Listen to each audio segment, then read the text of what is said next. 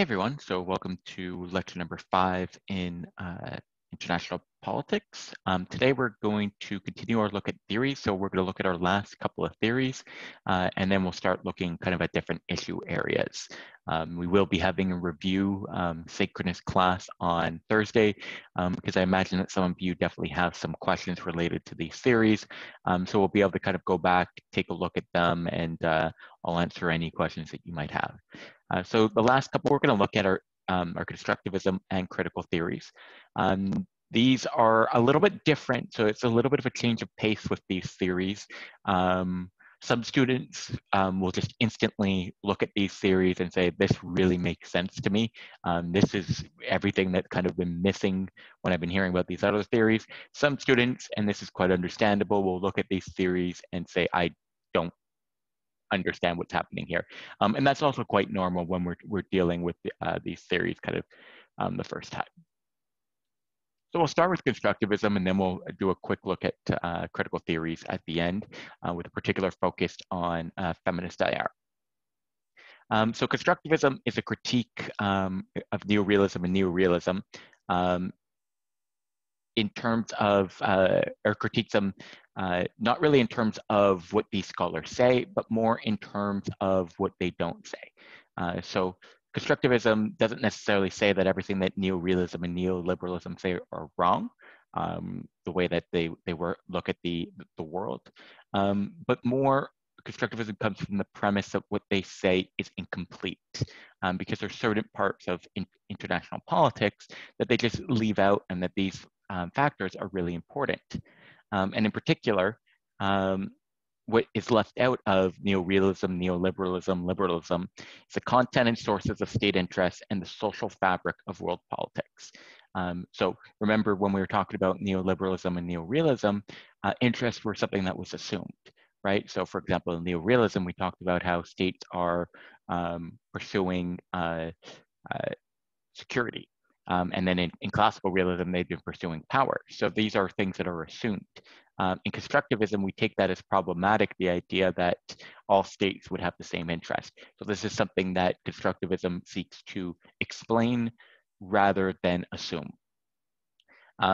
Also, the idea that international politics is made up of social facts. So much of what we've been looking at when it comes to neorealism, for example, is measured in terms of, say, military capabilities, so material facts. So if we want to understand decisions, we look at the difference in capabilities. Everyone's able to perceive these different capabilities. And so we measure international politics as reactions to the number of tanks somebody has, or the number of guns somebody has, or the amount of money somebody else has. But in constructivism, international politics isn't just made up of material facts, but also social ideas. And ideas are important in international politics. So constructivism, all the different theories we've looked at have a lot of diversity within them. So not everybody within a particular theory will agree with each other. So there'd be debates within neorealism, there'd be debates within liberalism, there'd be debates within neoliberalism. And that's normal, and that's the case with all theories. But I would say it's particularly the case within constructivism. Constructivism in many ways is a wider approach than any of the other ones. Some actually would even question whether we should even be labeling constructivism as a theory itself, and maybe whether it's more kind of an approach. So we could say that, for example, neorealism, neoliberalism, and liberalism, because they assume actors are rational, we could put those within the rationalist approach. And then constructivism, because it's not assuming actors act rationally, constructivism is a different approach at the level of rationalism. For the purpose of this course, whether it's an approach, a methodology, a theory, it's not important for us.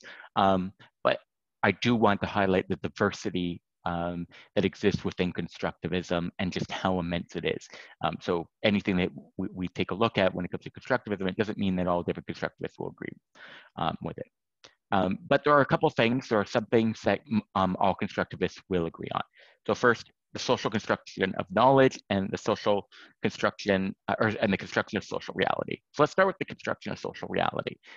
So first is the fact that as human, the way that we interact with each other is based on social knowledge and social construction. So, for example, language involves a whole bunch of different constructions where we come to a shared understanding of what a particular word means, what a particular concept means.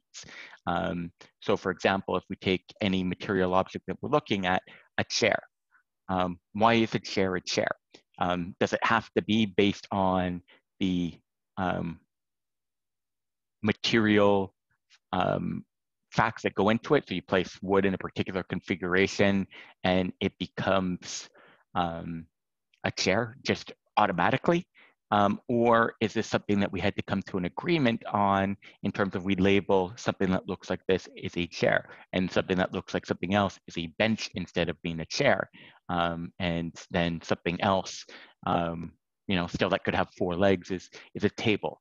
And then we could have differentiation between a table and a desk, right? This comes down to how we define things socially. So these weren't kind of predefined, pre-given facts about the world, material facts about the world. They're social facts. So even things like guns only have meaning because we've given it meaning, right? So yes, a gun based on its construction could fire a projectile, but the fact that this is used in war, right, is because we've come to this understanding that this construction of this object is a weapon and it could be used for killing other people in wartime. If we had constructed this and no one ever agreed to use, or nobody ever used it against a person, it was only used, say, for hunting, for example, and no one ever thought of using it for warfare, then this would not be an item of warfare. It would not be. So in terms of how we use and view different objects, it depends on the social construction and the social perception and identification of different things. Now, and so that's where we've so far been talking about material objects. But then if we take it a step further than even just the material objects, so many of the concepts that we talk about in political science and international politics aren't material in any stretch. They're purely social through and through. So what is a democracy, right? Democracy is a concept that you can't find in nature and look and point and say democracy. Democracy is something that's been created through human language and human experience and shared understanding of how the world works. We've taken concepts together, we've used language, we've used communication, and we've developed the concept of democracy. And just so many of the different terms, war, peace, democracy, cooperation, conflict, all of these terms aren't things that exist in nature as tangible objects that you could pick up like a rock. These are all concepts that we have developed ourselves as people and given meaning to. So you couldn't pick up a democracy and say democracy. So much of what we're trying to understand when it comes to international politics and just a focus on materialism, on material objects, misses some of the most important concepts themselves. So that's the first step, is the understanding that the material world is social, right? There's a social component to the material, to reality. There's a social component to reality.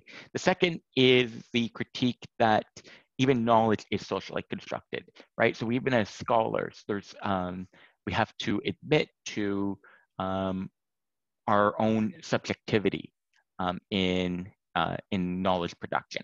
So within many of the rationalist type schools, so your neo-realism, your neoliberalism, your liberalism, it's viewed that scientists, or social scientists, political scientists can look at reality, look at what's happening, and they can draw an unbiased interpretation of what's happening. So the scholar's own mind or own experiences don't come into how they interpret this objective reality. Facts speak for themselves.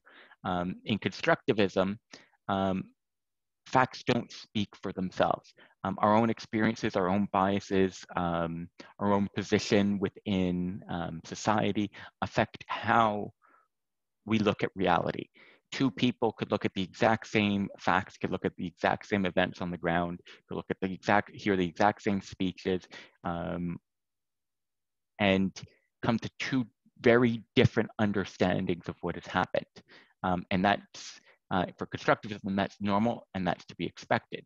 And so that is a part of the scientific process that we also have to understand, that as scientists, as observers of international politics, so you as students of international politics, when you're writing papers about it, from a constructivist perspective, you have to be honest that your own experiences can shape how you view this reality. Let's go a little bit deeper on some of the common ground. So the social world is made up of intersubjective understanding, subjective knowledge, and material objects, right? So constructivism doesn't pretend that there's no material objects, there's no material facts within the world. The question is, are we able to know these material facts, or do material facts speak for themselves without our understanding? So there's material objects, say, for example, not going to question whether a rock exists there. If you walk into it, you'll stub your toe or face resistance. So it's not to ignore the laws of physics or stuff like that and pretend that they don't exist.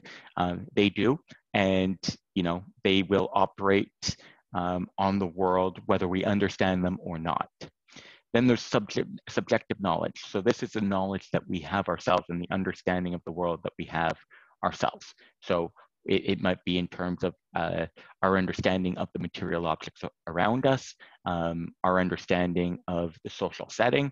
So when I look at chair, how do I define a chair myself? When I see something, how do I know whether it's a chair or not? How do I know whether it's a table or not? How do I know whether it's a democracy or not? And then there's intersubjective understanding, and this is what allows us to live in a social world, right? So to be able to communicate with each other, we have to have some shared understandings of how the world operates and what is within the world.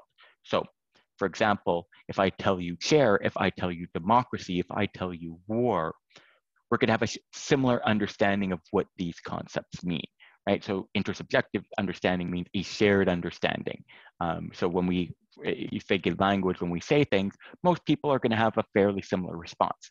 Now, there's some difference between intersubjective understanding and subjective knowledge. So, for example, if I say war, if I say democracy, there's going to be certain elements that we'll all think of when we think of, say, democracy. But there's certain parts of there's going to be certain uniquenesses to my understanding that may not be shared more commonly. Either it could be that I've done more studies, so I've got more knowledge on it than, say, for example, when we talk about democracy in the community of our classroom. So it could be that there's certain knowledge that I have from greater level of experience with studying it. It could be just based on unique interpretation or unique viewpoint that any of us could have from our own experiences. So it may not be more knowledge, but it could just be different knowledge because we've all experienced democracy differently. But still, despite these individual small differences, we could still say a word like democracy and have an understanding of it. We could still say rock or gravity and have an understanding of what the other person's trying to convey.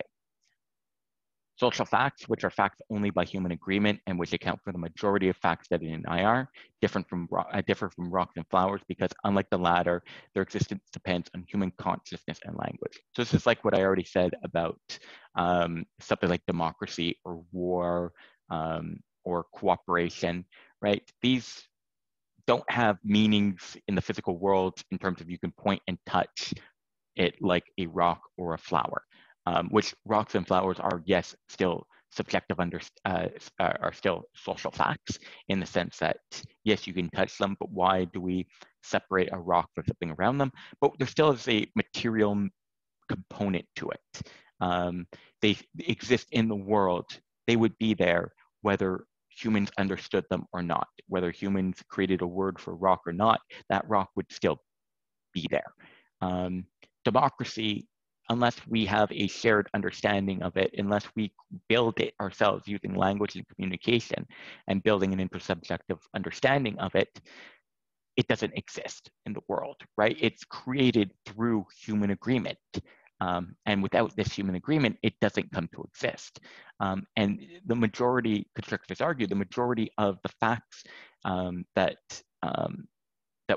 we'll study in IR are actually these types of social facts. Although individuals carry knowledge, ideas, and meanings in their heads, they also know, think, and feel only in the context of and with reference to collective or intersubjective understanding, including rules and language. So this is kind of the difference again, where we talked about the difference between subjective understanding and intersubjective, subjective knowledge and intersubjective understanding. So we do hold certain items within our brain, so understandings of these different social facts or these different material facts within our brain, but they only have meaning with reference to this intersubjective understanding. So we learned it from communication with others, and we learn it based on the rules of language that exist. So we can't learn something if there's no way of communicating a concept within the rules of our language, then we can't gain an intersubjective understanding of it. So to a certain extent, our social facts are constrained by the rules of our language. And then finally, agents and structures are mutually constitutive. So rather than, for example, sometimes in different theories, in neorealism, for example, it could be the structure causes the behavior of agents, or the structure causes the preferences of agents. So the structure constrains and leads different actors to make particular decisions. In other cases, in different other theories, it could be that the different actors cause a particular structure by their behavior. So if we want to explain the structure, we have to look at the behavior of the actors as causing it. And that's more of the approach that's taken by a lot of the different rationalist theories. Either the structure constrains and causes the behavior of the actors, or the actors cause the behavior of other actors, or cause the formation of a particular structure. In much of constructivism, there's the understanding that you can't understand agents without reference to the structure, and you can't understand the structure without looking at the agents. One doesn't exist without the other. So think of, for example, our classroom. Can you have the concept of class or of school without the actor? So think of the classroom as a structure, right? It's a social structure with particular rules for how and for how behavior will go about and for what's supposed to be happening, right? So you could think of the school or the classroom as a particular structure. There's different level, powers within it and stuff like that. Does the classroom exist without students and a teacher? I mean, yes, the room might exist, but does it have a meaning of classroom? Does it have the structure of classroom without the concept of students or the actors of students and teachers to inhabit it? Otherwise, it's just a room, not a structure. Similarly, do teachers and students make sense without as actors, make sense without the concept of classroom or school? Can we, or learning or teaching without some form of one of these structures, does the concept of student or teacher make sense? Not really. So in a sense, we can't talk about school causes teacher and student, and we also can't really say student and teacher causes classroom, because they need each other. They create each other in a sense, because they are each other. So if we want to understand what the interests are of someone, then we look at what is their role within a particular structure. So if we want to look at how are you going to behave within the classroom, then we look at what is your role, student, what is the structure classroom. And then from there, we can understand your different interests. And it's not that classroom causes you to have these interests. It's that because you are a student within this structure, you have these interests. These interests are who you are. Same thing for teacher. So we'll return a little bit to this. Another example that is often used to kind of explain the idea of mutual constitution is slavery, right? So can you have the structure of slavery without slave owners and slaves? Can you have the agents of slaves and slave owners without the structure of slavery? Not really. It's not that there's a structure of slavery that causes there to be slaves and slave owners. It wasn't slaves and slave owners who caused there to be slavery. It was a structure that kind of defined the identities of different actors within a structure. So you can't have the structure without those agents, and you can't have the agents without that structure. So they define each other.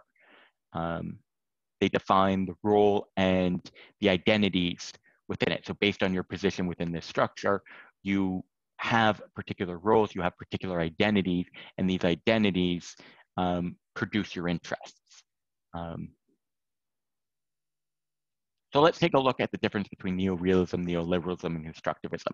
And we're going to look at it on a few different kind of categories. So first is focus on material versus social world.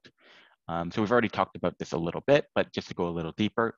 So the environment in which agents or states take action is social as well as material. And so this is for constructivism, right? So yes, there are material facts, but there's also many, many social facts. And even the material facts depend on your social understanding of them.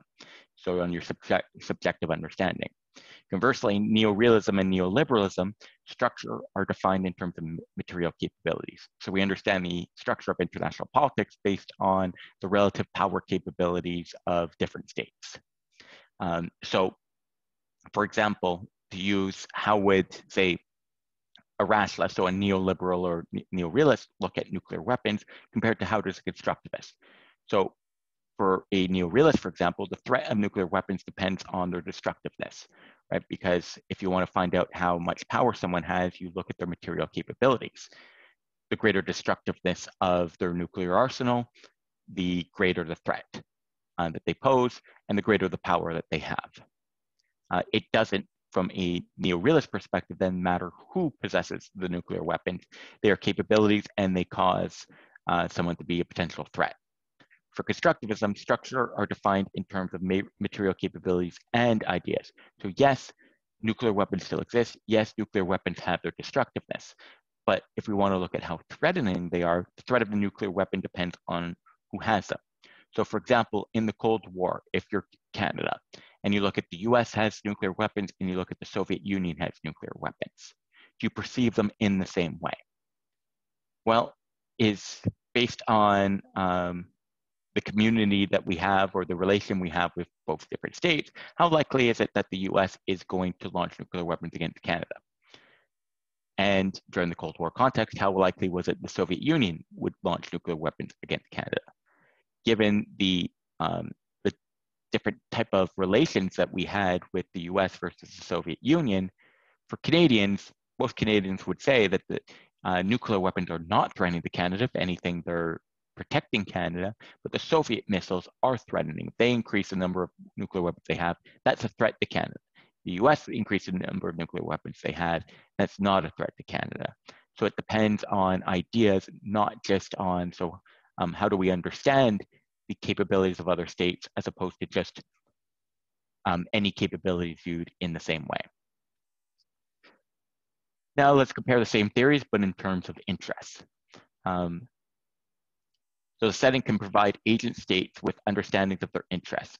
It can constitute them. And so that's the constructivist perspective. So understanding of their interest, it constitutes them.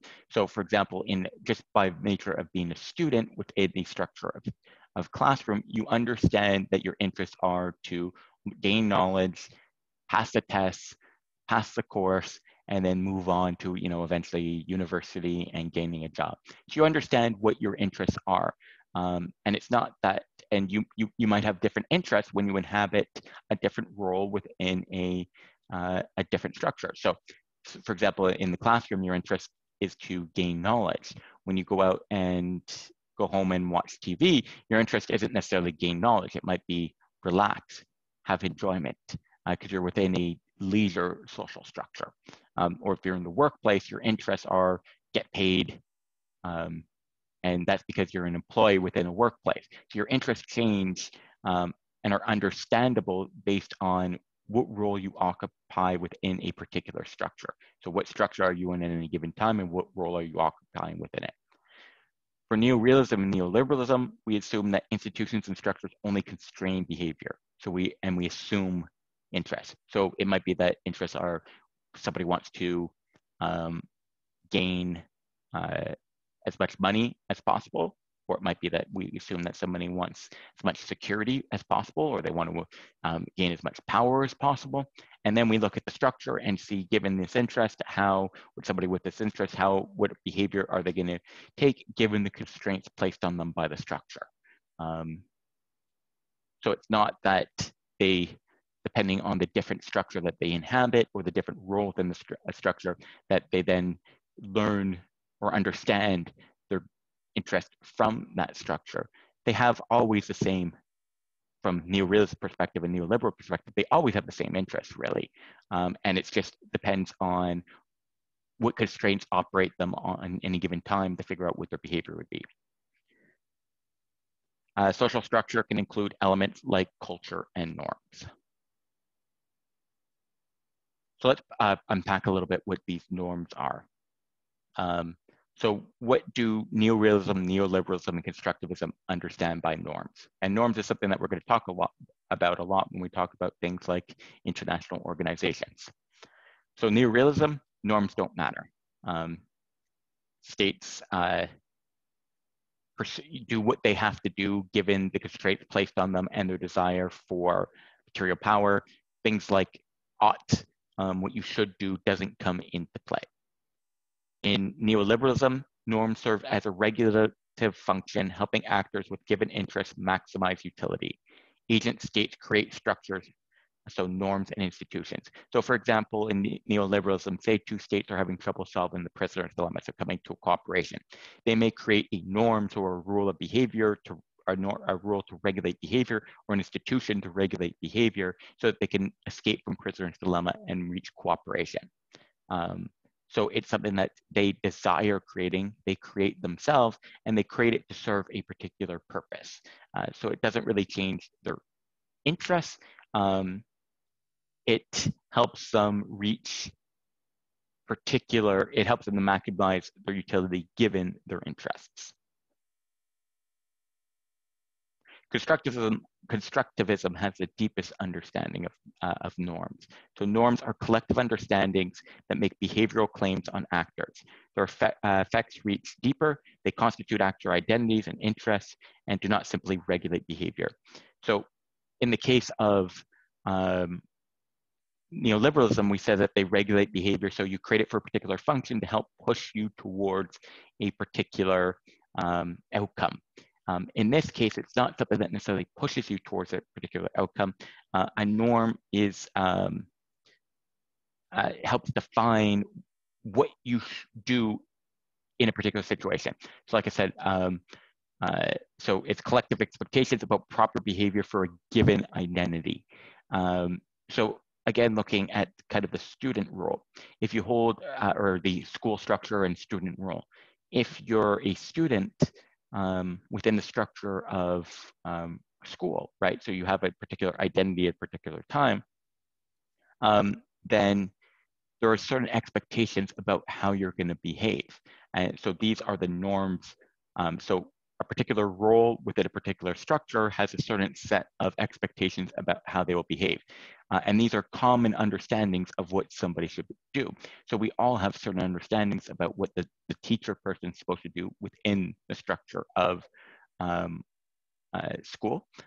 We have a particular understanding of what students should do within school, and what they should not do. Um, and these help, these norms help to create your interests, and for this is what you're supposed to do. And so we have kind of your identities produce your interests, and norms, all of them kind of help define each other. Now, norms, because we say it creates an expectation for behavior, so a shared expectation of behavior. So what should students do? What should teachers do? What should an employee do? What should an employer do within kind of the context of the workplace or school or whatever the different context might be? Many constructivists in the early years, and many still, they kind of viewed constructivism really grew in prominence at the end of the Cold War. So there's this optimism. And the idea was we could create norms about appropriate behavior. We could create collective expectations about proper behavior for people with or groups or people with a given identity. We could create these new norms and create progress, right? So good norms can emerge, and good norms will help move us forward. So this is very liberal in terms of progress-oriented constructivist mentality. Bad norms exist as well, right? So there could be shared expectations that actually lead us backwards. Yes, we create new norms that help progress, help human rights, help peacefulness, right? But we can also create new norms that decrease the likelihood of peace, create shared expectations of greater conflict, that it's appropriate to be aggressive, that it's appropriate to be prejudiced.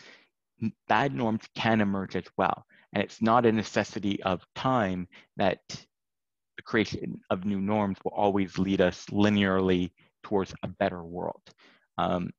It depends on, we could create norms for a better world, we could create norms for a static world, we can create norms for a worse world.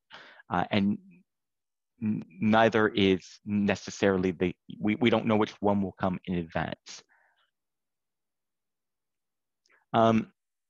And so how should people make decisions about how they behave? And neorealism, neoliberalism on one side, and then constructivism on the other side have different views on what motivates behavior. So what do people take into account when they're making decisions? In neorealism and neoliberalism, they focus on what's called the logic of consequence. And this means that a decision maker is a calculating machine who carefully assesses different courses of actions, choosing whichever provides the most efficient means to his or her ends. And so in this case, this sounds a lot like our rationality definitions that we had. Now, it says a calculating machine. This is overstating it slightly in the sense that whether someone calculates everything perfectly or doesn't calculate everything perfectly, the idea is that when we're making a decision, we think about the consequences and we choose the option that maximizes our benefits and minimizes our costs. So which is the best way of achieving our desired end. So we think about the consequences and then we choose the one with the best consequences. Constructivism focuses not on the logic of consequence, but on the logic of appropriateness. So it's not to say that consequence doesn't matter at all to constructivism, but there's also another logic for making decisions. And so constructivism focuses on the logic of appropriateness. They also have other logics, habit, practice, and arguing. We won't go into them in this course. Logic of appropriateness means the decision maker is a rule follower who acts out of habit, or decides what to do by posing the question, how is a person in my role or with my identity supposed to act in this circumstance? So this sounds a lot like what we were talking about when we were talking about norms, so expectations of shared behavior. So in terms of when someone's making a decision, it's not about what is the best consequence, it's about what am I supposed to do in this particular circumstance? Now, some scholars will say that, and some constructivists and some non-constructivists will admit that there's an element of both in decision.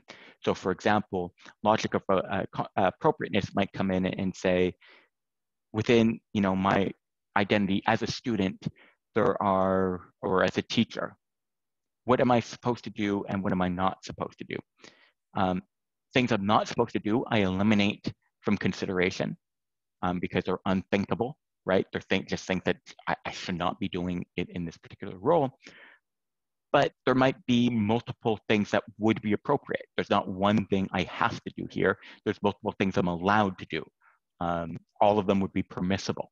All of them would be appropriate, given my role, given my identity, and given the circumstances. And so if we then make the decision on which one to choose, then possibly it's logic of consequences comes into play. So it might be that logic of appropriateness helps us at the menu of available options. So we don't consider all options, we only consider the subset of options that are viewed as appropriate. And then logic of consequence helps us make the decision then within that smaller set. That's possible as well. It also could be, it depends on how appropriate or inappropriate something is. So logic of appropriateness comes in when something is either really taboo or really, really, really strong norm, but otherwise consequence comes into play. Or it could be that logic of appropriateness comes in unless the costs of acting appropriately are too high. So there's multiple different ways that we could try integrating them, but neorealism, neoliberalism, liberalism, they focus on the predominantly, almost exclusively on logic of consequence. And while constructivists tend to be more open to the possibility of both, they focus predominantly, particularly those who work on norms, focus predominantly on the logic of appropriateness. So that's a brief introduction to constructivism. We're not going to go much deeper on constructivism here because there's so many, like I said, there's so many different strands. It's a little bit more complex to understand. So I don't want to just go in depth, kind of skirt the surface of too many different constructivist theories. So we'll move on to critical theories. So all the theories that we've seen, for the most part, constructivism being a little bit hybrid here, but most of the ones that we've seen have been problem-solving theories. So certainly neorealism, neoliberalism, and liberalism. So they're theories that take the world as it is and attempts to make institutions and relationships work more smoothly within that given framework. So for example, if you're a neorealist, you take, okay, this is the way the world is structured. And so if you're applying, so then neorealist theories are developed to help us understand problems that exist within the world. And by gaining a greater understanding, then hopefully we can help solve the problem. So for example, after the 9/11 terrorist attacks, there's a massive growth in scholarship within IR addressing the issue of terrorism. So what are the motivations of terrorists? What actions help defend against terrorism to help to prevent it? So it's taken a world of, okay, terrorism exists, and how can we develop institutions and build relationships that help to minimize the risk of terrorism for us. So we're not transforming the entire society. We're not transforming the way that the world works. We're just given this particular problem. How can we solve the problem? Problem is people are attacking us. How do we solve this problem? And then once a new problem emerges, then we focus on trying to solve that problem. And so realism, liberalism, neoliberalism are very much fit within this approach. Constructivism, it depends. A lot of constructivism actually falls within problem-solving theory. There are critical streams of constructivism. So again, where I say constructivism is very broad, there would be some critical streams without critical theory, and there's certainly a greater affinity between critical theory and constructivism, or shared understanding, than there would be between a lot of, say, your realisms and your liberalisms having a shared understanding with critical theory. So then what is critical theory? So critical theory is a theory that questions the very framework, the very world that problem-solving theory takes for granted, and is concerned with relations of inequality and the issues that are unexplored or made invisible within more mainstream approaches to IR. And so it's often looking at hidden power relationships that are built within the structure. So you might have critical race scholars who are looking at how, just through a problem-solving lens, just trying to solve problems that emerge within day to day, we're missing important inequalities that exist, racial inequalities that exist within world politics that don't go away just by solving the problem. So it might be that if we're just taking the world for granted, as problem-solving theories typically do, that we're missing, from that perspective, from the problem-solving theory perspective, there's certain questions that we ask and there's certain questions that we don't ask.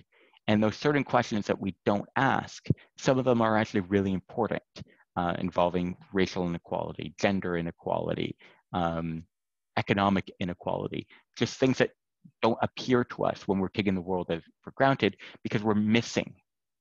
There are certain issues that just we miss because they're built into the very fabric of the world. So a lot of, for example, feminist scholars will look at how the very structure of international politics pushes women into the periphery and imposes costs on women, or prioritizes the masculine over the feminine. So treats the masculine trait as a superior one. And these things aren't necessarily apparent without a conscious effort to look at these power structures, right? To many people, looking politics or international politics shouldn't be masculine or feminine, right? Many IR scholars say, you know, my concept on developing aren't sexist. I'm gender neutral in my study. But what they're missing are these underlying power dynamics. So like many problem-solving theories, critical theories are often still focused on power. But the powers that they're talking about is often emerging from structural inequalities. So what power emerges, say, from racial inequality? So different privileges that white people might have over other racial minorities, or what privileges within IR exist for men over women, or what privileges, what forms of power that are just baked into the structure. So do rich states have, or rich people have, over poorer states or poor people? Critical theory, so problem-solving theories is about solving problems, but critical theory takes a step further in terms of being emancipatory, meaning that critical theorists don't only seek to understand the world, they want to change it. And when I say change, I don't just mean solve problems in terms of let's stop the terrorism threat, but it might be, rather than just stop the terrorism threat, let's change the economic inequality that's built into the world that's leading to terrorism. Or let's stop the kind of the cultural homogenizing pressure that is leading to this problem, or let's stop the gender inequality that's leading to the continued oppression of many people, if we're trying, or it's leading to increased conflict. So let's liberate people, let's set people free, let's free them from these power hierarchies. So a brief understanding, and this is going to be a very simplistic kind of introduction to feminist IR theory. We'll cover some of the big things we'll look briefly at some of the big things that feminist IR theory looks at, but we're also going to leave out the vast majority of it. It's just more to kind of try to catch your interest, but also without necessarily losing anyone yet. So try to keep it to things that are more easily understood so that you've got a foundation that you can then push forward in subsequent courses. So let's just start with kind of a thought experiment. So does the following trait describe a man or a woman?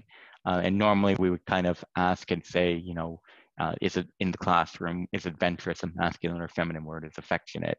And all too often people say, oh, neither, stuff like that, because they don't want to be viewed. They understand that this is kind of a loaded question and don't want to be, are kind of publicly changing their answers. But most people, if they look at a lot of these words, even if they don't internalize it themselves, would be aware of what the social expectations are related to men and women, and how those expectations would fit, or what the different stereotypes that exist when it relates to men and women. So on some of them, right? The stereotype would be that a man is more adventurous, a woman is more affectionate, a man is more aggressive and arrogant and competitive, a woman is more creative, a man is more daring and egotistical, a woman is more gentle and gullible, a man is more hostile, a woman is more pretty, a man is more quantitatively skilled and rugged, a woman is more sensitive, spineless, sympathetic, and whiny. Now, there's negative and positive characteristics on both of these. So arrogant isn't a great, isn't necessarily a great term. Hostile is not necessarily a great term. Whiny certainly isn't. Gullible certainly not. Spineless certainly isn't. But if we think in terms of world politics, right? Which of these terms are ones that in world politics we would view as a good thing or something that could be helpful? So adventurous, that could be helpful in states. A state that is adventurous could be a good thing. Affectionate, a state that's affectionate, I mean, personally, I think that'd be great. I think that if states cared more about each other, that'd be great, and that's what a feminist would put forward. But that's not something typically in your security focus, right? In your normal problem-solving security focus, affectionate's not great. Possibility of being aggressive, too much aggression is bad, but still the possibility of being aggressive, competitive, daring, egotistical, rugged. These are good things for a state or for a leader. Being affectionate, being gentle, being gullible, being pretty, being sensitive or spineless. These are not terms that when we're thinking about a leader in foreign policy, we don't want a spineless leader. We don't want a whiny leader. We don't even want necessarily a sympathetic leader when you think about traditional metrics for the commander-in-chief, the person who's leading your foreign policy. You don't want a pushover. Right? You don't want a softie who other states are going to walk all over. You want someone who can stand up for the interest of the state. And so if we take a look at many of these characteristics, we associate some of them with men more, and these characteristics are ones that we're going to value more. And so this plays a major role in feminist IR theory. So a lot of some feminist IR, and we'll look at it, is just looking at the issues of where are men, where are women, what are men doing, what are women doing. But they push it deeper also to the concepts of gender roles and gender norms and gender expectations. And so feminists define gender as a set of variable but socially and culturally constructed characteristics such as power, autonomy, rationality, and public that are stereotypically associated with masculinity. Their opposites, weakness, dependence, emotion, and private, are associated with femininity. There's evidence to suggest that both men and women assign a more positive value to masculine characteristics. Importantly, definition of masculinity and femininity are relational. Right, so let's unpack this a little bit. So variable but socially and culturally constructed characteristics. So gender are a set of characteristics that are assigned either to the masculine or feminine. They're always socially defined, so they're not inherent in men or women or in masculine or feminine. It is a social construction. So similar to what constructivists are talking about with social construction. They're not always the same at all times, so they can be variable. In different cultural contexts or in different times, the characteristics that are assigned to masculine or feminine could be different. What's important though is that they always are different.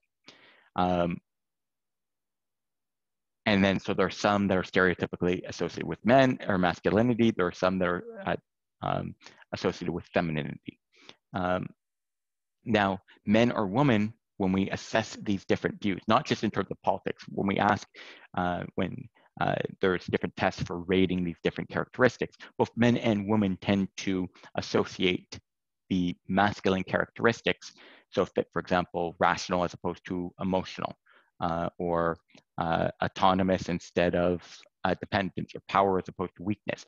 The characteristic associated with masculinity tends to be ones that both men and women rate higher as being better than the other. And they're relational in that you can't really have the masculine characteristic without the feminine characteristics as well. So power is meaningless without weakness. Autonomy is meaningless without dependence. Public is meaningless without private. So you require both of the different concepts as kind of these dichotomies. And so many of you will say, okay, consciously, I don't necessarily think that rationality is better than emotion, or public's better than private, or power to weakness. On some of these different characteristics, people may not say, hey, I think this one's better. But there's even been tests of people's kind of intuitive, so their unconscious expectations or their unconscious valuation of different characteristics. And men and women, when it comes to when we kind of get past the deliberative effort to appear not biased, when we go towards the unconscious, right, the underlying level, we see strong, for both men or women, we see similarly, we see strong racial bias when held by both white and Black people, racial biases against Black individuals when we look at the unconscious level. And so these are shared understandings, and the masculine or feminine are, and the masculine traits are more valued than the feminine. Now, it's important to differentiate here between masculine and feminine and male and female.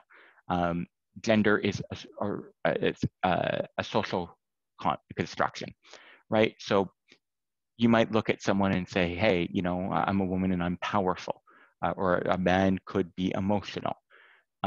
There's nothing to say that a man cannot have a set of masculine, but also a set of feminine characteristics, and that a woman can't have a set of masculine and feminine characteristics. What is typically true is that we automatically assume men will be more likely to have masculine traits compared to feminine ones. We typically assume that men, even to the extent they have feminine ones, are more likely to have masculine traits than feminine ones. Within men who have more feminine traits, we will devalue those. So even comparing the relative ranking of men who have greater levels of masculine traits within just politics in general, society in general, but also the foreign policy elite in particular, more masculine men will be more valued or viewed as superior to men who are a mixture of masculine and feminine, and certainly to those who are very effeminate and are still male, but have a lot of feminine characteristics. So just because somebody has, not every man is purely masculine and not every woman is feminine, there's not a one-to-one male-female is a biological characterization, and the other are social characteristics that are associated with one sex, but aren't, there's not a necessary relation there because they're constructed, right? Really, men and women based on biology can be powerful. Men and women based on biology can be autonomous or rational or operate in the public, or can be whiny. Men or women can be either. When we're looking at gender, we're looking at what are the gender roles that are constructed, right? How are men brought up? How are women brought up? And how are they taught to behave? And that's where we start getting into gender. So feminist IR is emancipatory. So the goal is achieving equality for women through the elimination of unequal gender relations. And so this operates at multiple levels within foreign policy. So it goes to as far as underrepresentation of women in the foreign policy decision-making elite, to achieving equality for women within societies, right? So looking at how women and children are disproportionately impacted by wars. So even though often not fighting in wars, the cost to them in terms of destroyed economy, in terms of sexual violence within war, in terms of destruction of cities and whatnot, women bear a tremendous portion of the cost of war. But it's not something, when we talk about war, we talk about casualties as cost of war, or material as cost of war. We don't talk about the kind of the cost when it comes to those who aren't fighting in war. So some of the questions would include, why international politics is perceived as a man's world, and why women remain so underrepresented in the higher echelons of foreign policy establishment, the military and academic disciplines of international relations. So some of this is changing, right? We see more and more women as senior professors in politics. We see more and more women in foreign policy elites. But you still, if you just want to see how much progress there still is in terms of politics being a man's world, look at the difference in treatment that there was for Hillary Clinton versus Donald Trump, right? In terms of qualifications to be commander-in-chief, so not just president, but the commander-in-chief portion of it. So lead the military, make foreign policy decisions.